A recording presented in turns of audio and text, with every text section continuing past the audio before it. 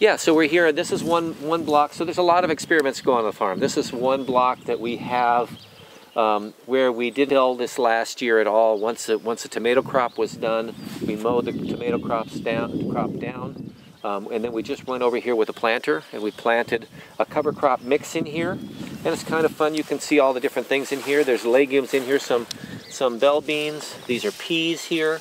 There's vetches in here that look pretty vigorous. There's 2 or 3 different types of grains in here. Underneath you'll see things like shepherd's purse. Other than this might be considered a weed, but it's actually a pretty good crop, pretty good plant, I think, for a mix like this. We don't really worry about it going to seed. So we have now beds that have been here for a full year, that were established last year in the spring, a crop that went on here, a cover crop that goes over it. And so our plan here is to, and by the time this stuff gets mature enough, it's going to be about, well, probably about this high, probably 4.5 feet high. Wow. Of just dense material. And so the real question that we have in terms of this project is how you take this material and without tilling it all in, because if we had a shovel and we looked underneath here, the soil is wide open. It's beautiful. It's just real crumbly. We have worms in there that have been working in here all winter long, and in fact all last year. They've established their relationship to the soil profile, so they've worked all that soil up and churned that soil for us. And we have all of that decomposing material on the top. So the idea we're thinking that we're going to do is we're going to just roll this down. So with a roller that will crimp it and break the stem, basically crush the stem where the crimper goes over, like that, and you'll see how that's just crushed. And that will stop this plant from moving its photosynthate back down into the root and disturb the flow of nutrients back up into the plant. So basically by crimping this stem, just breaking it, not cutting it, we'll be able to have this lie down and become a mulch. Okay, so we're growing our mulch in place here. That's where we want to go. Then the question is, for us, is what happens when we put a plant in here or a seed in here? Yeah. That's really the whole area that we're going out a little bit on a limb here, because there are people who are doing it with things like corn and soybeans in the Midwest. We're not real sure how it's going to work here in California if we're growing a vegetable crop. So we're hoping that what we can do when we roll it down is we have a tool that will split it and open it.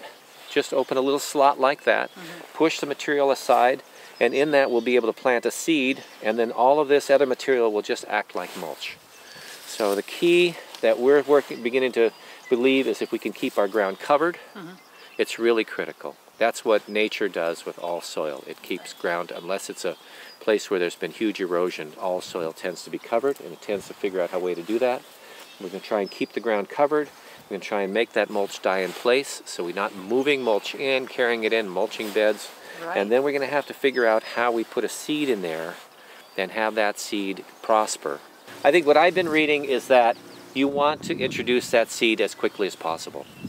Okay, we did a trial 2 years ago where we rolled it down. It didn't want to die, so we rolled it again. Didn't want to die, we rolled it again. You know, and all these oats just kept putting their little heads up because they wanted to make seed. We finally took the sheep, we put the sheep out there, they ate off all the oat heads, and the material finally died, but it was like about a three-week period there that we were trying to play with it dying. Well, so we've done different things. We've added different plants that when we crush them, this plant, for example, when we crush this bell bean, I think this is going to die a lot more readily. Sure. Okay, so this kind of stem will, so we've added more of this. We don't know how they'll all work in together, but that's part of the experiment. But what we're hoping that we'll do is we have enough material here, it will kind of lay down on itself and not allow everything to come back up. And then when we put the seed in there, we're hoping that if we, say, then have some regrowth out on the side of the seed thing, we're talking about maybe a roller that will roll on the side of the seed. So instead of rolling the whole bed, we'll keep the seed line intact, and then we'll roll on the outside of that. Okay. So we can use a roller like a cultivator, perhaps, and just continue to roll it until it finally is willing to die. Yeah, you know, if you think about it, we've all evolved with this idea of a plow. An acre is related to how far a plowman can plow in a day. Yeah. A furlong is how far you go, before you have to take a rest with your oxen. I'll be done. So that's a furlong, and an acre is related to how much you plow. That's why it's such an odd. Why 43,500 Sure.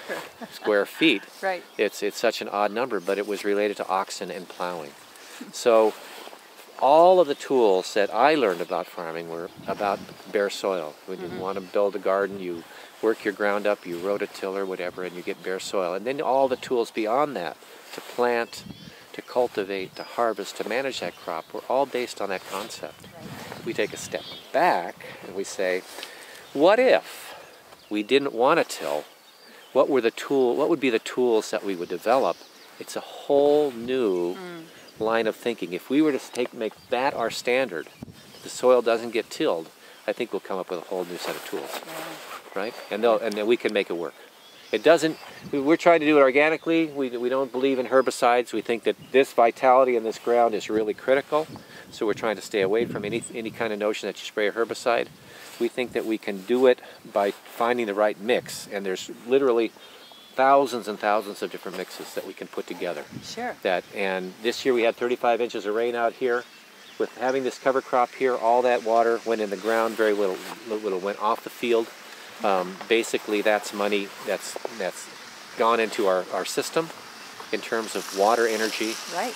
That's opened the ground deeper. It's allowed roots to penetrate deeper. It's pushed any toxins that might be in the top of that soil out of the system. So I think that the idea of having a green cover crop like this is not only harvesting sunlight through photosynthesis and feeding our soil, but it's also slowing water down, so the water we have that does fall here lands and stays in the ground. And in the long term, the way we're going to conserve water in all of these systems is by putting more carbon in the ground, which is what we're doing right now. And that carbon becomes the basis of healthier water cycles, where water utilization is enhanced by having more carbon. But our history of tool development has always been about how do we make it bare, and that's what we have. And I grew up in that system, and I have tools that we do a good job when the ground is bare. Right. It's easy to plant and cultivate, and we have all those tools. But this is something that comes from a whole different perspective. How do we deal with this? What's here? These ladybugs will be here. It's much gentler to roll it down than it is to come in here with a flail mower and flail it all up. Okay? And when you dig down in here, there's many earthworms in each shovelful. And we, very seldom have to intervene for pest issues. In the springtime, we anticipate that we're going to have aphid, and in the fall, there's periods when the aphid load will get heavy. In fact, you'll see on some of the bell beans, they're a host for some black pea aphids. They're the aphids in there.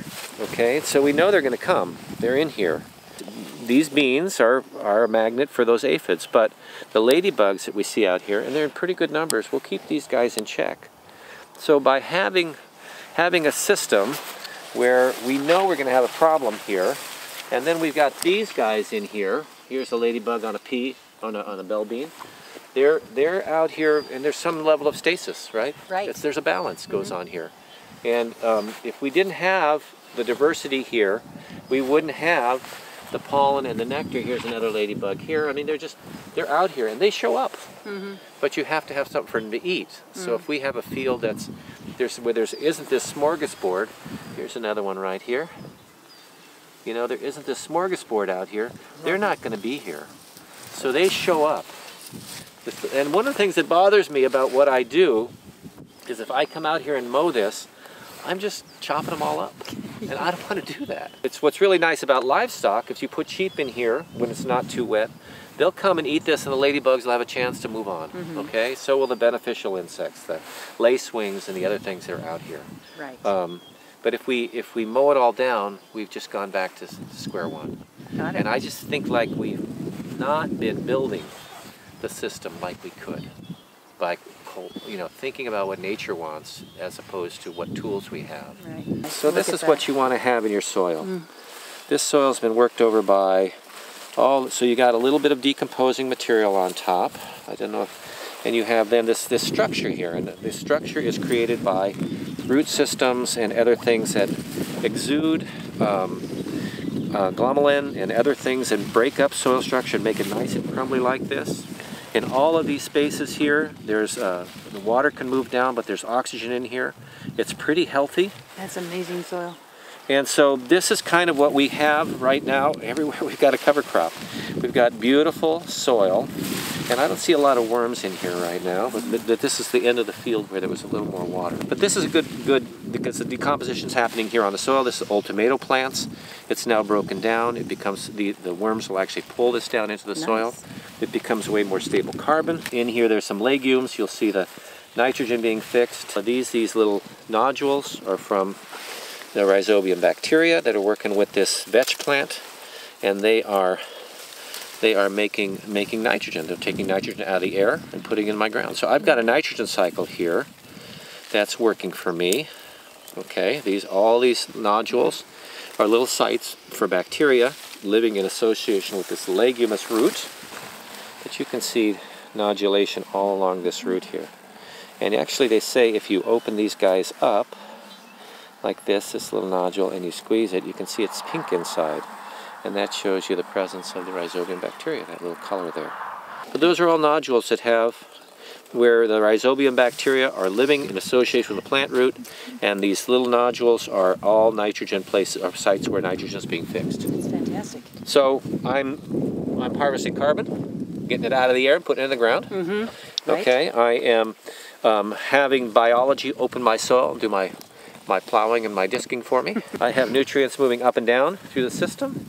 I've got healthy decomposition. I'm harvesting nitrogen out of the air. Absolutely. So we're breathing, 78% of what we're breathing right now is nitrogen. It goes into the ground, or it's in the air in the form that we can't use in the soil, but these bacteria make it in a plant usable form. So they're working for me. This is all a system that's working for me. These ladybugs, you can go try and buy them by the gallon. You know, but they're here. They're here because there's pollen. This shepherd's purse early on makes pollen for them. Okay. It blooms pretty early. They'll show up when there's stuff for them to eat. Here's what they're going to be eating. Right? There's the aphids. Right. I could be worried about those. I'm not going to worry about them because soon you're going to see aphid lions on here. You're going to see other beneficials out here. They're going to be eating these guys, and it'll be a smorgasbord for a lot of creatures. I mean, things can get out of whack. We're not always in control of it. But basically, you're orchestrating a bit through management. Right. You know.